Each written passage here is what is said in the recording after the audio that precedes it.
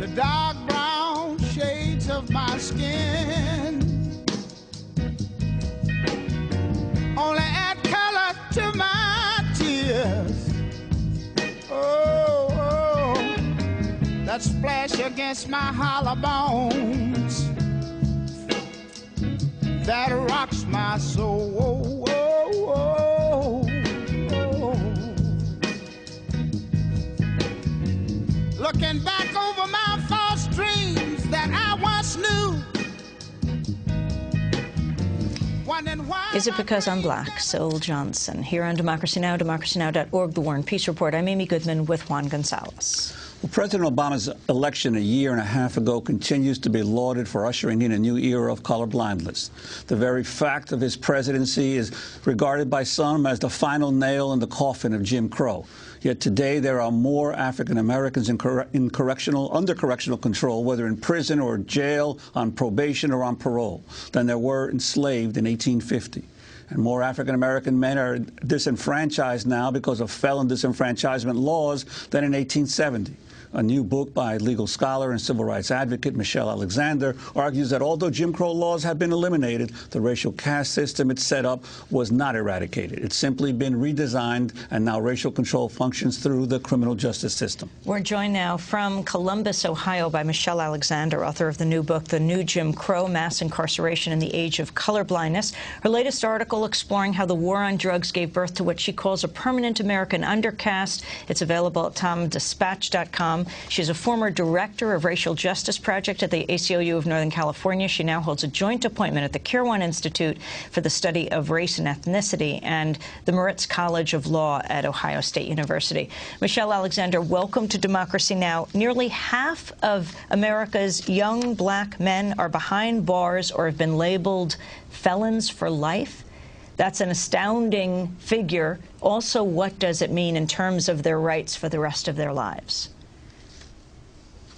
Yes, thanks largely to the war on drugs, a war that has been waged almost exclusively in poor communities of color, even though studies have consistently shown that people of color are no more likely to use or sell illegal drugs than whites.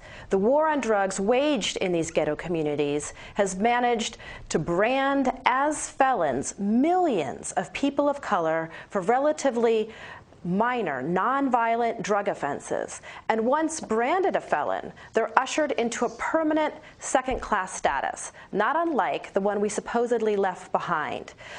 Those labeled felons may be denied the right to vote, are automatically excluded from juries, and may be legally discriminated against in employment, housing, access to education, public benefits, much like their grandparents or great-grandparents may have been discriminated against during the Jim Crow era. Well, you mentioned that in the war on drugs, 4 out of 5 people arrested have actually been arrested for use of drugs, not for possession or use of drugs, not for the sale of drugs. Could you talk about how both political parties joined in this increasing incarceration around drug use? That's right.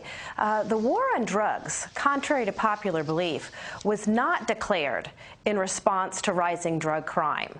Actually, the war on drugs, the current drug war, was declared in 1982 by President Ronald Reagan at a time when drug crime was actually on the decline.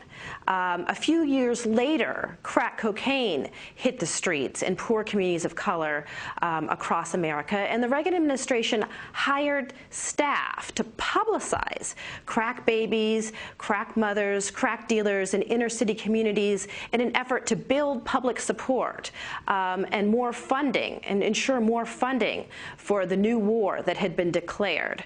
But the drug war had relatively little to do with drug crime even from the outset.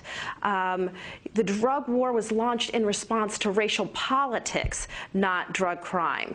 The drug war was part of the Republican Party's grand strategy, often referred to as the Southern strategy, an effort to appeal to poor and working class white voters who were threatened by, felt vulnerable, threatened by the gains of the civil rights movement, particularly desegregation, busing, and affirmative action. And the Republican Party found that it could get Democrats, white, working class poor Democrats, to defect from the Democratic New Deal coalition and join the Republican Party through racially coded political appeals on issues of crime and welfare.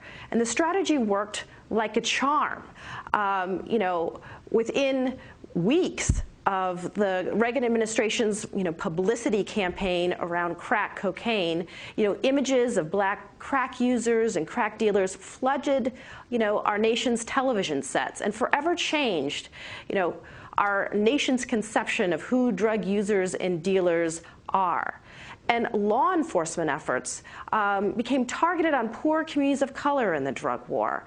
And drug law enforcement agencies, state and local law enforcement task forces committed to drug law enforcement have been rewarded for drastically increasing the volume of drug arrests. Federal funding flows to state and local law enforcement that boosts the volume of drug arrests, the sheer numbers.